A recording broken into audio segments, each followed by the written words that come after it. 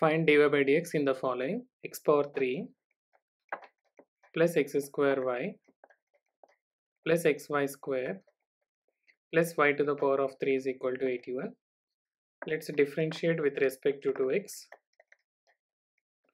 So we'll have d by dx of x power 3 plus x square y plus xy square plus y power 3 is equal to d by dx of 81.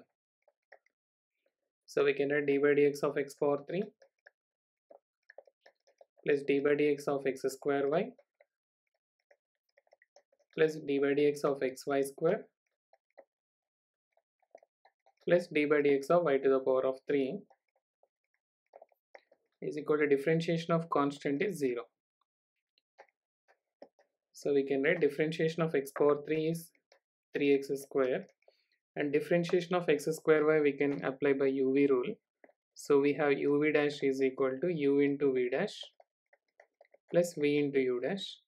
So d by dx of x square y, x square into differentiation dy by dx plus y into differentiation of x square is 2x plus, and again differentiation of xy square, again applying uv rule, x into differentiation of y square, that is 2y into dy by dx by chain rule, plus again y square into differentiation of x is 1, and again the differentiation of y to the power of 3 we can write it as 3y square into dy by dx equals to 0.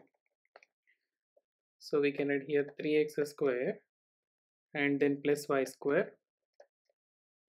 and here plus 2xy, and then dy by dx terms we can write separately x square plus 2xy plus 3y square terms of dy by dx equals to 0. Or we can also write this as dy by dx is equal